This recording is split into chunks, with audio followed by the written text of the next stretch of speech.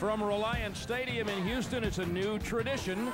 It's the second annual Texas Bowl, and this year it's a backyard brawl between the TCU Horned Frogs from the Mountain West Conference in the white and purple, and the home-standing Houston Cougars. The Texas Bowl presented by Radio Shack.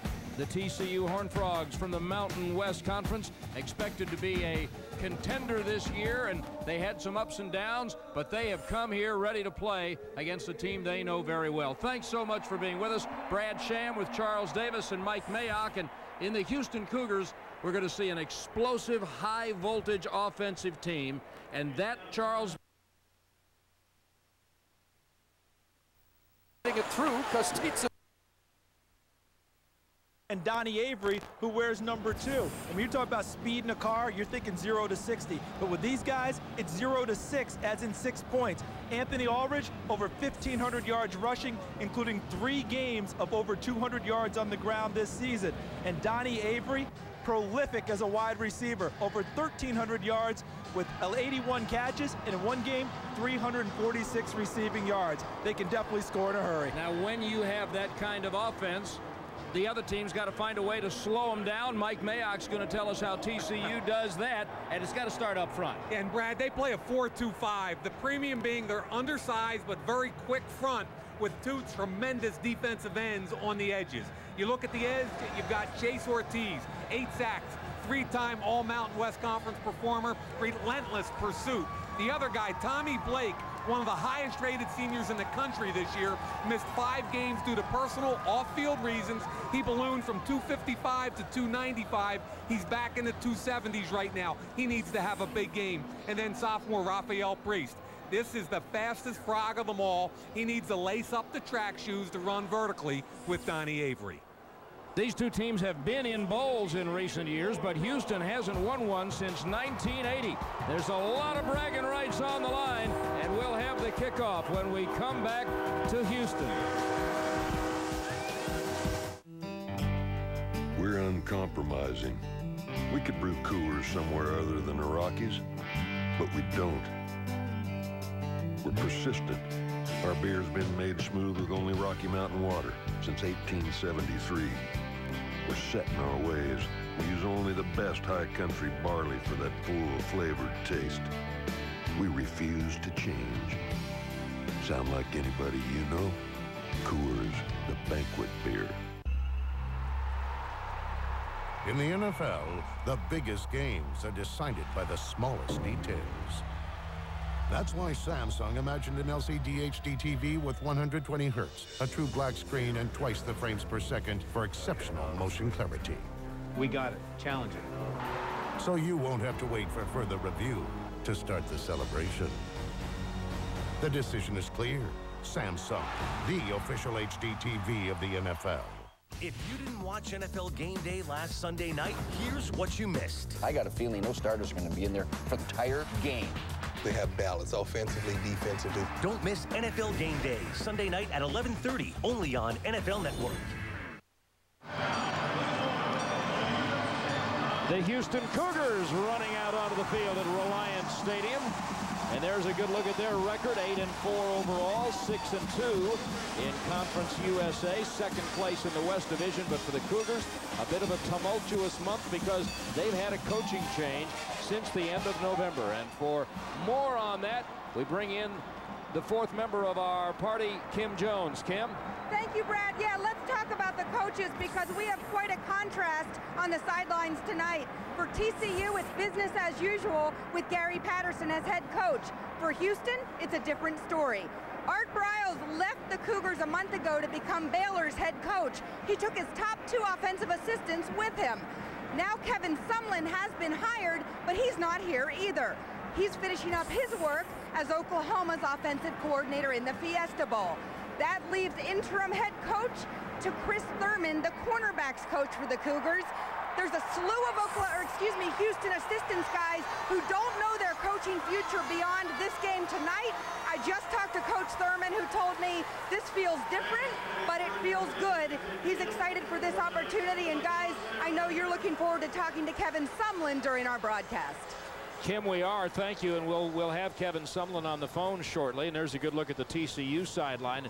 Chris Thurman was asked if it was how do you find your way in kind of leading these guys when nobody knows where they're going, and he looked at the questioner and he said, well, we're coaches. That's what we do. And you know, I was the son of a coach, and you kind of understand that for college coaches and pro coaches, moving and change is part of the overall program, and you have to embrace change.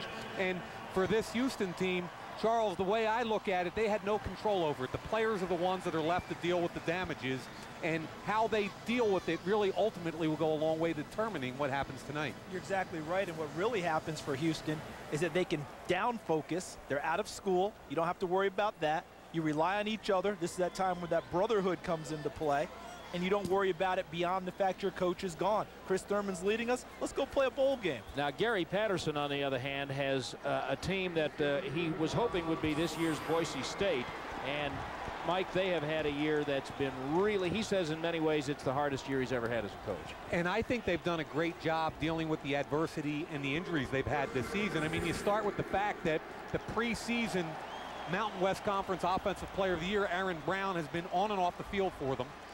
Out for this bowl game, out for the rest of the year after hurting a knee a few weeks ago. They've dealt with adversity this entire season. I think they might have done their best coaching job, Charles. Yeah, I agree with that, considering that they looked at themselves at 4-4 and thought, what are we going to do for the holidays? Well, if you're TCU, you play in a bowl game, and they made that their #1 focus. Forget the fact being a BCS buster, that's gone. Let's get to a bowl game. And they won 3 out of their last 4, and here they are. Yeah, as a matter of fact, they were a team that had a scheduling quirk early in the year, and they thought they were going to have a long gap after they played Texas. They beat Baylor. They lost to Texas. They thought they were going to have a bye, and they got stuck with a Thursday night game at Air Force, which they came from ahead to lose. Well, they were up 17-3, and as Coach Patterson told us, they ran out of gas a little bit. Their field goal kicker misses a short field goal in overtime, and they lose a game they probably should have won. They dominated for 3.5 quarters. So now they're both here, and they're both here to have a great experience, and it's a big game for these young men in the red because this is their backyard. And for the TCU Horned Frogs, it's a big recruiting trip. They got a lot of the players on this team by playing in what was then the Houston Bowl 2 years ago. There's a good look at Drew Combs, who kicks off. TCU won the toss, and they've deferred. So Houston's got Donnie Avery back. Oh boy, can he run. But he's not the guy with it. It's Aldridge with it. And he can run. That's pretty good starting field position for the Houston Cougars. A kickoff return by Aldridge, and it will bring us right to Chase Keenum, all freshman team in Conference USA for the Houston Cougars, a redshirt freshman from the Dallas suburb of Richardson. And what I like about him are 2 things. He's the son of a high school coach, so he's a gym rat, #1. And #2, he keeps plays alive with his feet. He's got tremendous feet, athleticism, likes to run the football, both in the option game and in the pass game. The kickoff return was 32 yards. And the spread offense for Houston. And a quick gain to #9, Perry McDaniel. Here's the offensive lineup for the Houston Cougars. Starting with the offensive line. Kim's going to talk about that left tackle, Sebastian Vollmer from Germany, Seabass, and Aykroyd, the right tackle. He's an all-conference USA player. And then there's Aldridge and Shoemaker, the tight end, and fullback. Hafner at a tight end as well. And we've talked about Avery, and you'll hear about Harvey, #1. But right now you'll hear more about Aldridge. And Charles, one thing about this Houston offense that's different from some of the spread offenses you see around the country, they actually have packages with fullbacks and tight ends and short yardage running plays. Never mistake this offense for strictly a pass offense. They had back-to-back games this year where they ran the ball for over 300 yards. So a lot of people hear about them running it and spreading it out and throwing it. They will run the ball also often. And they'll run it to Ganaway, and apparently not enough for the first down. What they do on 3rd and short is they go quick count with an unbalanced line. TCU was ready for it. They shifted their defensive lineman to the unbalanced side and stopped the play. Now look, it's 4th and short. Look at the quarterback up over the ball. This is a you got to be careful here. This is Houston's MO. Yep. They like to be aggressive, like to go for it on 4th down. Not a surprise. Aldridge behind Keenum on 4th and 1. And a terrific play in the flat to break up the little quick screen made by Chase Ortiz, the all-Mountain West Conference defensive end. Mike, I've got to ask this question. How do you not shot block Chase Ortiz on this play, knowing you're going to throw a quick pass there? The right tackle, Aykroyd, who is an all-conference player, looked confused. He looked inside to his left. You got to chop his knees so his hands come down. That's a huge play by Ortiz and a bust by Aykroyd. And as we continue with tonight's starting lineups presented by Radio Shack, a good look at Andy Dalton from Katy, the Houston suburb. He's one of the ones who decided to come to TCU because he was able to see them here and in practice 2 years ago. And they start at their own 49. No, they won't either. Tight end jumped. It's a bowl game. He's excited. It's a Big Ten officiating crew. Offense. Number 86, 5 yards. The down remains first. Shea Reagan, the tight end, was the player in motion, and the referee, David Whitvote. You know, their offensive coordinator, Mike Schultz, said he wanted to get the tight end more involved in the offense. I don't think that was the way he had in mind. He was involved. Shane said, I'm going to be involved. It's 1st and 15. Look out. Dalton just barely got rid of that, and a gain on the play of 10 yards, and now the defense of the offense of TCU presented by Radio Shack. And Newhouse, Lindner, Schluter, Montgomery, and Richmond up front. Schluter's probably the best player there. Turner, the tailback. We saw Shea Reagan kind of against the other tight end. Bryant, the other wide receiver, so it's 2nd down and about 4.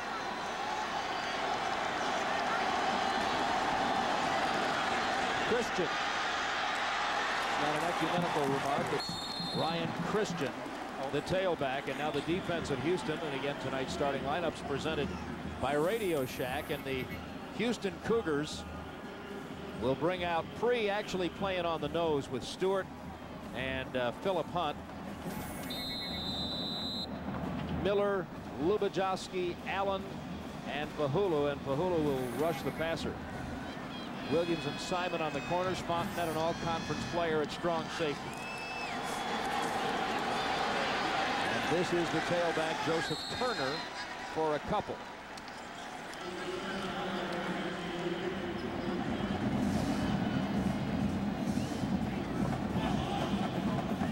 Turner took over for Aaron Brown, who was the starting tailback and a preseason all-Mountain West projection. He was injured in the first game, struggled through for a while, and then suffered another injury, and they really missed him.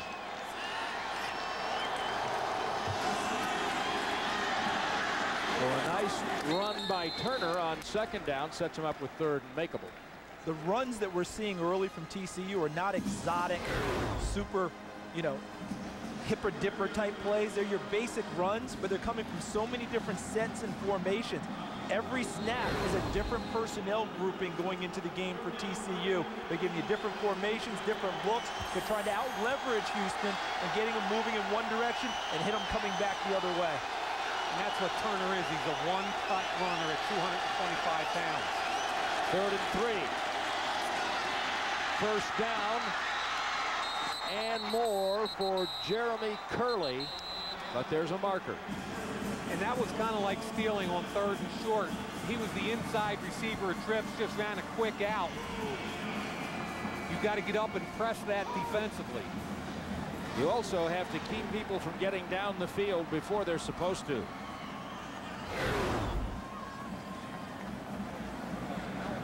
And that was the penalty that was called, an ineligible man downfield. So the 1st down run on the reception by Curley is negated. And that's something that you rarely see on that type of a pass play, right? I mean, normally what you're seeing, ineligible man, a screen or a scramble. Or a scramble where guys move around and guys lose sight of where they are. On a quick three-step drop. How did someone get downfield? That's bad. So now it'll be 3rd down and 8. Nobody in the middle of the field for Houston. Now they're going too deep.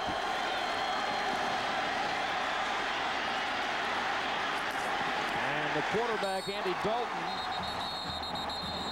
may have gotten closer to field goal range. Now the Cougars thought the ball came out. And that's really close. That could be reviewable. I thought they were. I thought the referee had his arm going in the opposite direction. Okay, he just had an arm up. But look at the coverage downfield, Mike. That looked like you called too deep, and I'm exactly with you. It looked like too deep, 5-man under. I think and they were all over. He might have fumbled the football, and I have a feeling we're going to get a review from up top. Now, remember, in college football, it's not typically you get one call from the sideline from the coach. Everything's reviewable up top. Fontenette, number 28, made a great hit on the football. I'm betting. If I'm TCU, I'm getting to the line and getting moving now. Even on 4th down, it looks like they're going to go for it. It might be a short punt. Short punt. Yeah, they got by. Oh, no, somebody moved. Yeah, that was a quick pick formation with Dalton who could pooch it. Now they're just going to go regular punt with a 5-yard penalty, it appears. See if he says that Shea Reagan, the tight end, was in motion again. False start. 86 offense. 5 yards. That's 2 for Reagan. Remains. You know, since that call did not get changed, all right, it appeared to be a fumble, and I'm not 100%, but it appeared to be a fumble. Field position changes for Houston now. Instead of having the ball out here near midfield, chances are the ball will be inside the 20-yard line when they take over. Derek Wash is going to punt it away, and obviously he's going to try to keep it in the field of play. Voted their special teams MVPs.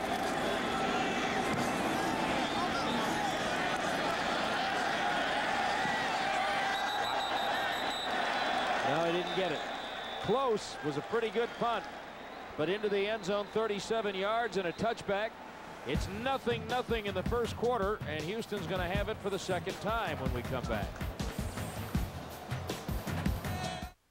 Every year about this time, something magical happens. The red tags come out for the Buick Pontiac GMC Red Tag event. Look for the red tag and your chance to get the best price of the season on 2008 Buick, Pontiac, and GMC models.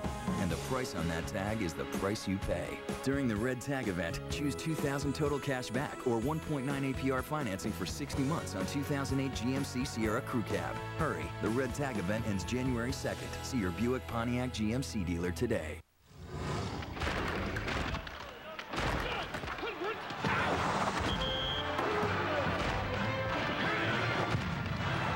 For the easiest way to follow your favorite team on the road at the best prices guaranteed, go with Expedia, the official travel sponsor of the NFL. Expedia.com.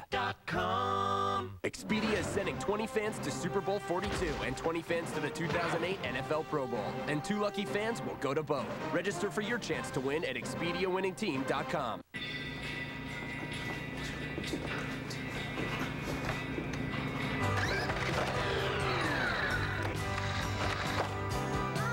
Hold on.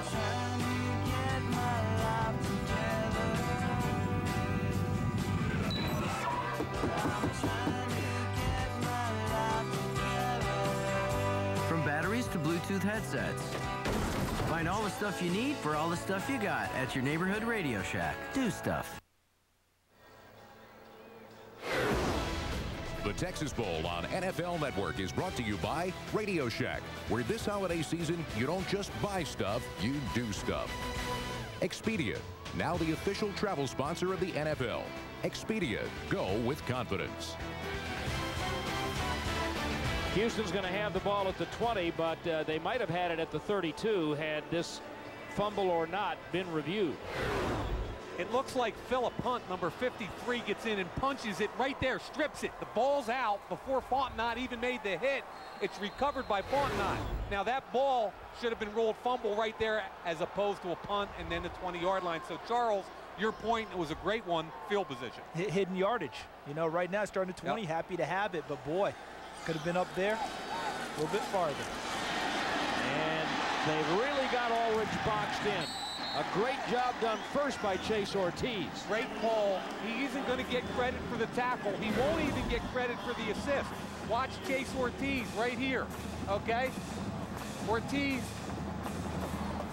is the guy that forces the cut right there. Forces the cut out wide. Now where's your help? Here it comes Brian Bonner. Great job by Ortiz, forcing the bounce outside to your secondary tackle. Being able to spill plays to the proper places is a big part of playing defense. You may not make the tackle, as you pointed out, Mike, but you cause your overall defense to be better. 2nd and 10. Keenum very calm in the pocket, but the outstanding pursuit by Bonner to run down Perry McDaniel before he can get more than a couple of yards. McDaniel's their underneath guy. He runs a lot of crosses, runs a lot of whip routes, not a real fast guy, quicker than fast. Bonner all over him in man coverage, but a very accurate pass by Keenum. And now 3rd down and 7. Mike, when we get a chance, I want you to talk some more about Bonner, because I got a feeling you're going to be looking at him later on, as well as he runs. Especially as a punt returner at the next level. Ulrich just split out wide to the right. Keenum's got a 1st down. Let me tell you, his poise, watch his feet back there in the pocket. He is not excited when nothing's happening for him right away. And part of what helps is this part of the field is open for him. You know why? Because they went 5 wide receivers, no one in the backfield, so it forced the defense to spread out and adjust. You didn't have anyone who could stay in the middle of the field and quote-unquote spy on Case Keenum. He became the unaccounted for runner, and he ran for a 1st down. And he's quicker than that defensive tackle trying to chase him down. Corey Grant forces Robert Henson to make the play down the field. 12-yard run for Keenum. 1st down at the 35. This is Kahn just into the game. Andre Kahn, a redshirt freshman from Jacksonville, Florida, number 6. 39 is Jason Phillips, the leading tackler for TCU. There he is. Phillips, a tough kid. Remember, they're a 4-2-5 alignment. He's one of the inside linebackers along with David Hawthorne. Tough kid, leading tackler, all Mountain West Conference 2nd team, had 77 tackles and an interception. Scoreless, nearing the middle of the 1st quarter. 2nd down. 5.5 for Houston.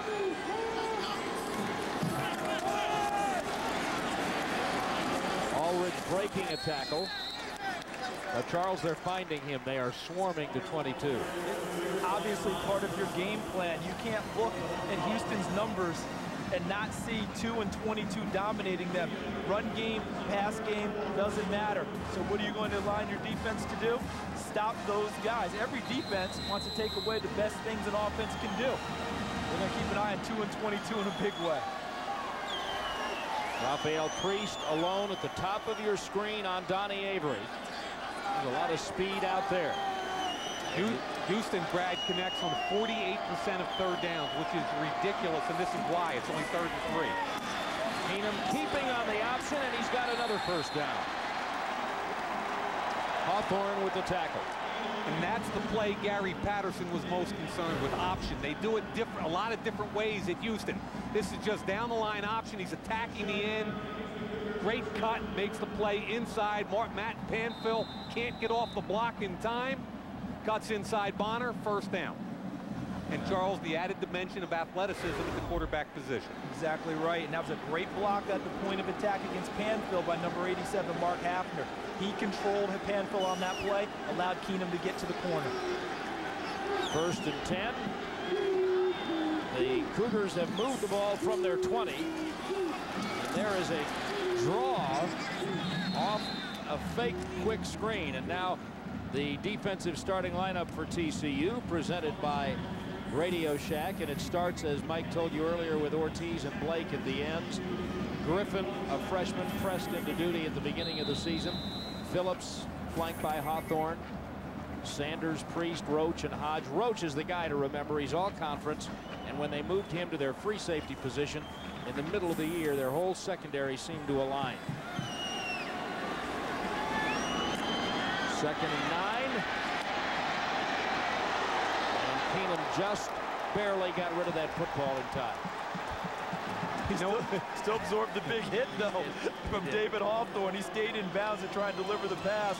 And Hawthorne says, as long as you're in bounds, I can tag you. Absolutely. That's exactly what he does. Atypical of a coach's son here, either get out of bounds or get rid of it faster. Get rid of the ball. But you're in between there, you're going to get the hit. It doesn't matter who you're cheering for or if you're for neither team. When you see a young man holding the ball like that, in your head you're saying, get rid of it, get rid of it, get rid of it. Exactly right. Now it's 3rd and long. TCU goes to an odd man front, a 3-man front, and they bring heavy blitz packages with zone schemes behind. And Keenum flushed out and still going. And there's a former coach now running the operation in Miami who would call that an indiscriminate throw. And there was a flag at the end of the play right back there around Keenum. See, they're discussing now, I believe, a grounding call. I'm not sure the ball got past the line of scrimmage. He was outside the pocket. Exactly. I don't know. I thought it, well, that's what they're discussing. See it again. I thought it. The ball did not cross the line of scrimmage in the attempt to dump the ball. Intentionally grounding the ball. Number 7. Loss of down. It's a costly penalty because of the loss of down now. Mike, you called this, though. You said 3-man front. They bring their blitz package with zone behind. They brought 2 and actually brought a 3rd guy late. And the 3rd guy, Phillips, is the guy who got the hit on Keenum and forced the incomplete pass. So your scouting report was dead on. 3-man front, 2 guys came, and then Phillips became the 3rd guy when his guy didn't go out for a pass. Well, Chase Turner is going to punt it away to Brian Bonner. Bonner can make it exciting. Oh, running into... There's the flag. The player to make the reception. Bonner will make it exciting anyway. Look at this. Watch this here. Look at this. I'm going to run some more. Maybe we'll decline that penalty. I think that's declined. Tim Monroe looked like the player who ran into Bonner. You know what happens, though, and I've been on punt teams, and what happens is when the contact occurs and you know as a coverage guy that there's a flag, you hesitate. You think the play's over. Brian Bonner did a great job. Interference on the kicking team. The penalty is declined. First down. 29-yard return by Bonner has set TCU up in a 0-0 game, but good starting field position for the Horned Frogs.